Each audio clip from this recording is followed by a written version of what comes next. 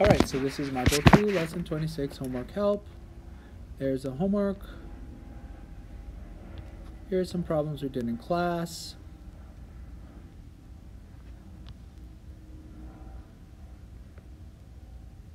It's a lot of work, but it's the same thing that we've been doing all this time. So let's get started. So it says estimate, then divide using standard algorithm and check. Alright, so I'm going to go over to the side over here. I'm going to first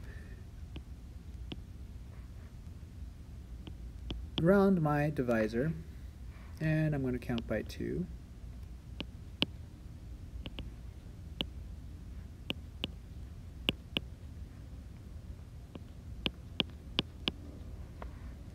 Alright, so now we have to look at our 45. First we look at the 4. Can we do the 4 divided by 21? No, we cannot. So now we look at the 45, and that's 45 ones.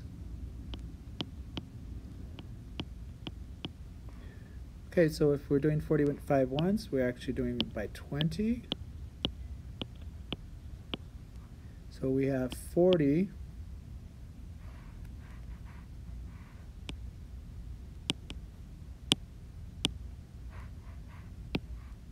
So let me do the 45.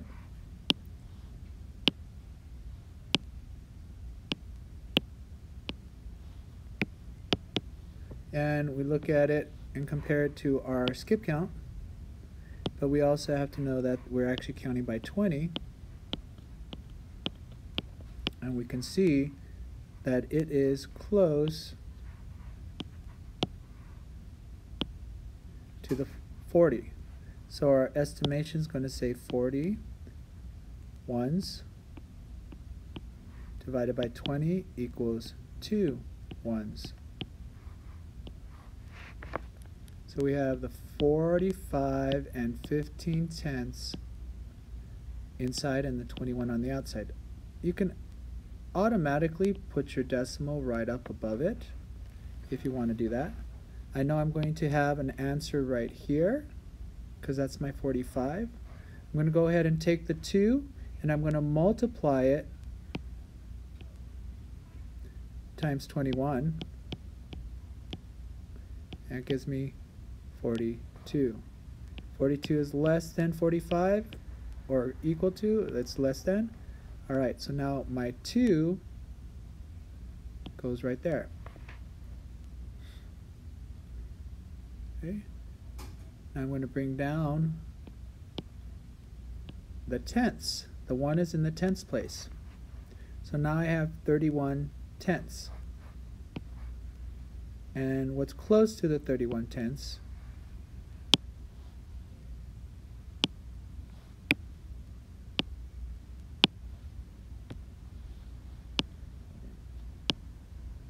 is here.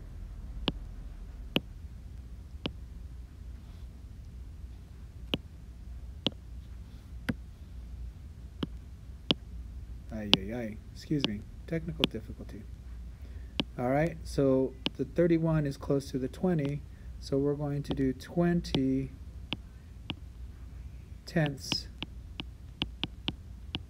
divided by 20 equals 1 tenths. So we're only going to subtract 21 here. I hope you don't need me to do the multiplication. 21 times 1 is 21. Alright, and now we have the 5, the hundredths place. Notice I said hundredths. I'm going to divide that by 20, and we think to ourselves, what is close to 105 in our skip count? And hopefully you see we have 100. So we're going to divide 100 divided by 20, and that is equal to 5 hundredths. We're going to check 21 times 5.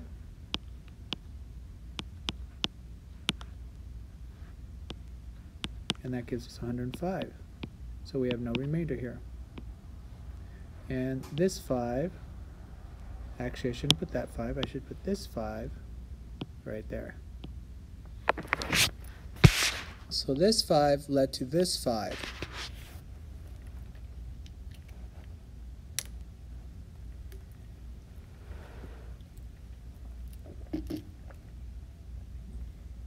Okay, so the last thing I need to do is my check.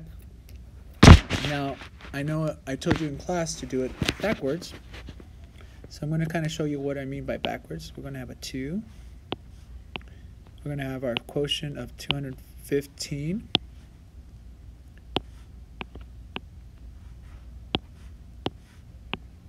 And we're going to multiply it times the 21.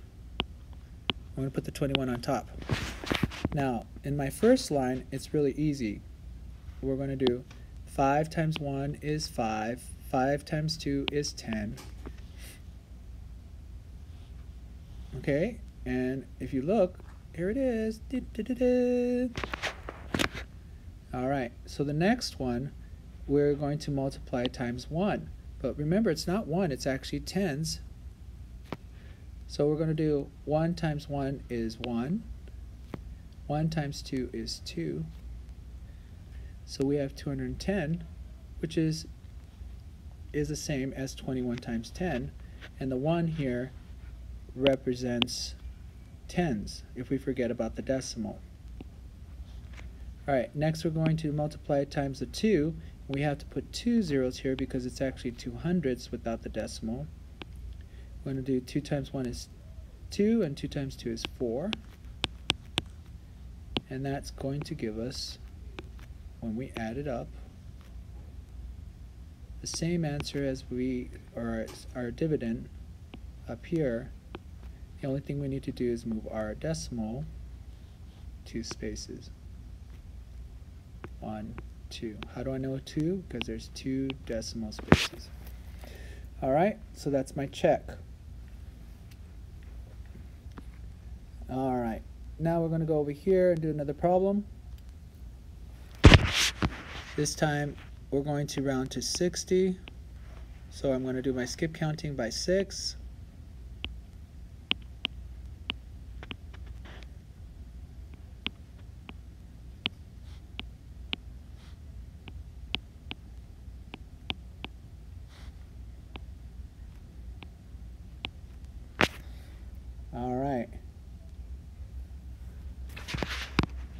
Alright, and we're going to go and we're going to look really carefully. And can we do 14 divided by 65? No. So it's actually going to be 149. Okay, but Mr. Valdemar, there's a decimal. Don't worry about the decimal. So we're doing 149.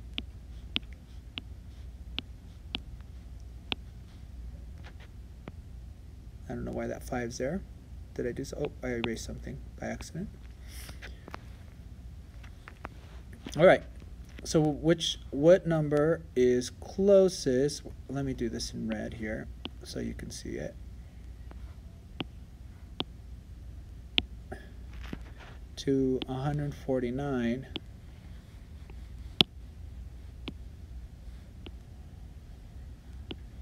Which of our skip counting is closest, and hopefully you see it's 120. So we were going to do 120 divided by 60, and it is tenths. And our answer there is 2 tenths. How do you write 2 tenths? It's 0.2. So when we get to our work over here,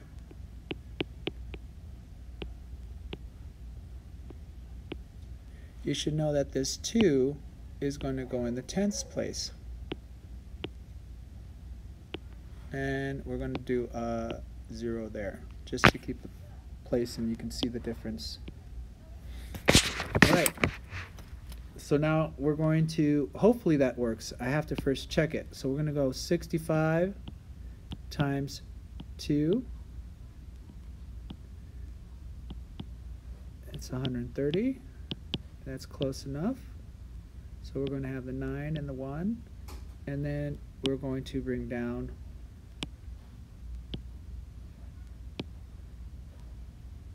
our 5,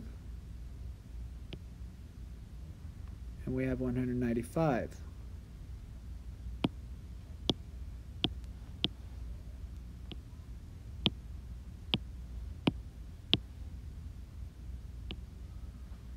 So we have 195. We're going to use our Scipio to help us estimate. What's the closest one? Oh, we have a 180. So that's times 3. Let me write it down. So we're going to have 180. And this is hundredths. Divided by 60. And that gives me 3 hundredths. So if our answer is right, it's going to go right there.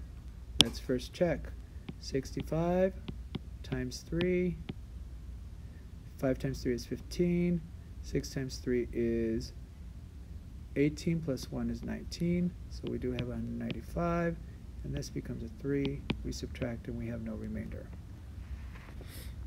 Okay, for this one, we can do it with the 65 on top. It's 2 digits, and then our 23 on the bottom. And don't forget the decimal here. Okay, so we're going to do 65 times 3, 195. Then we're going to do a 0 here because it's actually 20. And then we're going to add the 130 here. And that's going to give us our dividend, from the beginning, 1,495, and then we just put their decimal right there. We had 2 decimal places. All right. So today we learned that division expressions that have the same quotient and a remainder are not necessarily equal to each other. Explain how this is possible. Just a reminder, it's because when we have a remainder, that remainder is going to be equal to something else. If we think of it as a part of a whole, just looking at the problems above here, 23 is part of 65, or 65 is part of the 14 and 95. It's all parts of, I guess I'm explaining it a little too complicated for some of you. All right. When we go on to the tenths place and the hundredths place, we can see that there is actually more to it. It's like if I said $25 divided by 5 gives me 5. Okay, that is correct. But if I said something that had 5 also, let's see.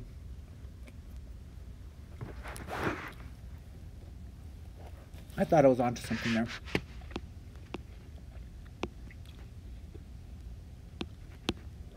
$30 divided by 7 is equal to 4, and I would have a remainder of 2. So if I go 4 times 8, I can get 36, and then I can add 2.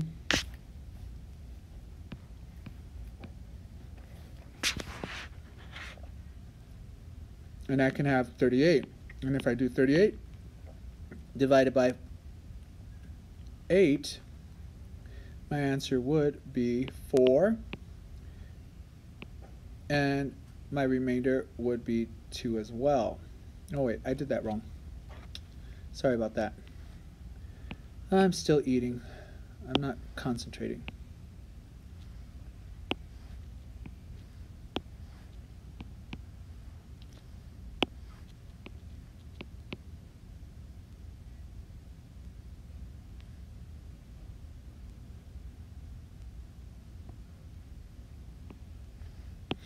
All right, so we have a 4 here, and we have a 32 here. We have 4 remainder 2 there. So what happens here is we actually have something called 2/8 here, and we have over here, we have 2/7 here. So they're not necessarily the same. 2/7 is not the same as 2/8. They're close, but not the same. So we could actually go on more to find out if there's more to it. So we could go with 0 here and bring out, and that would be there. Okay, and we could keep on going. So just understand that we can keep going.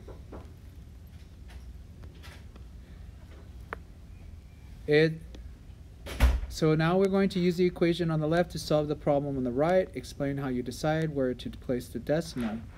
So as you can see here, the decimal is right there. If we look at this problem, our first question is going to be here, so our first answer was here.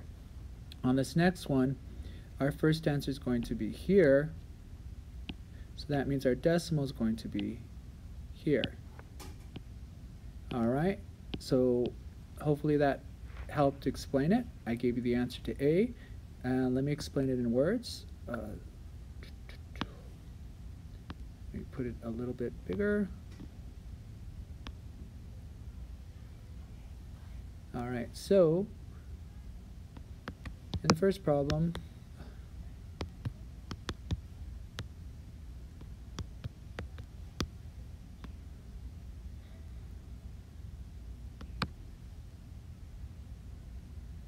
your first,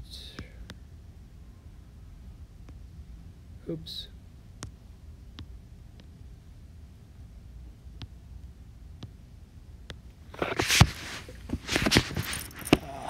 sorry, digit in the quotient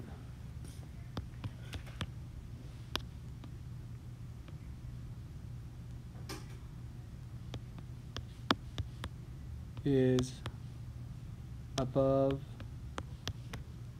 the 2, which is in the tens place.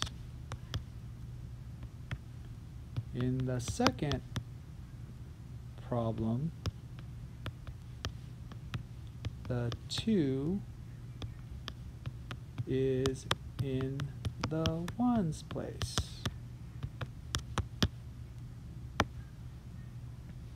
So the 1 goes up in the ones place. Alright, that was a quick example of how to explain it with words. Let me go to the next problem. Alright, so for homework you had A, D, so I'm going to do just one more. Let's see which one's less like the other ones. I'll do C real quick.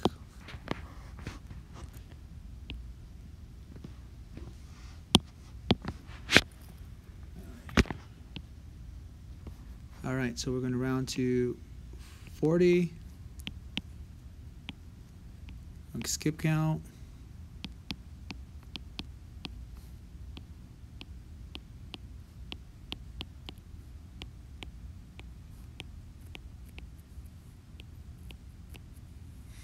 Alright, so we have the 70.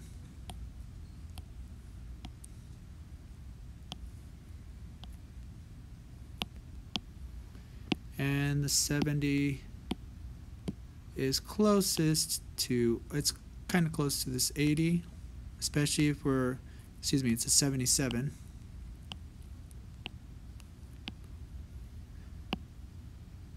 My brain's not working today, sorry. And this is not working.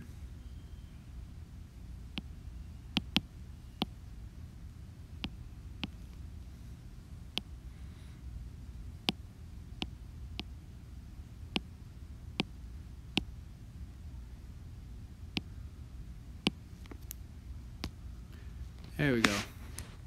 It's supposed to be 77 here. So let me put a 77 there. And that one is closest to the 80. So we're going to go ahead and use the 80. I know sometimes I say don't use it if it's over. It seems to be working a little bit better here. So 80 divided by 40 is 2, and that's 81s.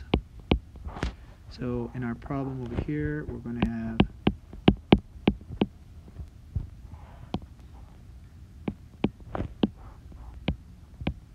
use a 2, and we're going to put the 2 over here if it works. And we're going to have 38 times 2, and that's 76. It does work. Someone's going to say, why'd you cross it out? So I might have to do that. Bring down the 1, and in this problem, we're going to have a 0 here.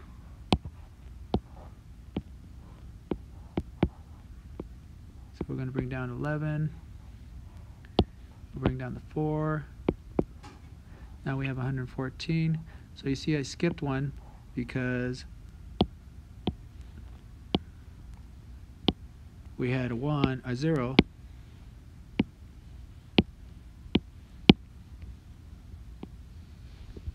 So now we have 114, and we have to compare that. And we have 120, so I'm going to go ahead and try the 120. 120 hundredths divided by 40 gives me 3 hundredths.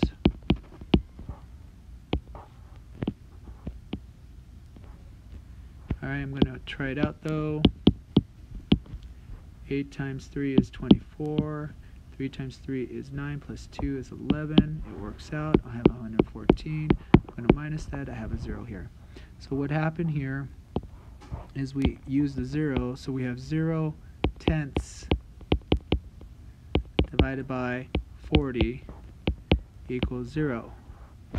So here's our answer right here. The only thing we have to do is add a decimal. Alright, sorry about all the interruptions and all the problems. Bonus word.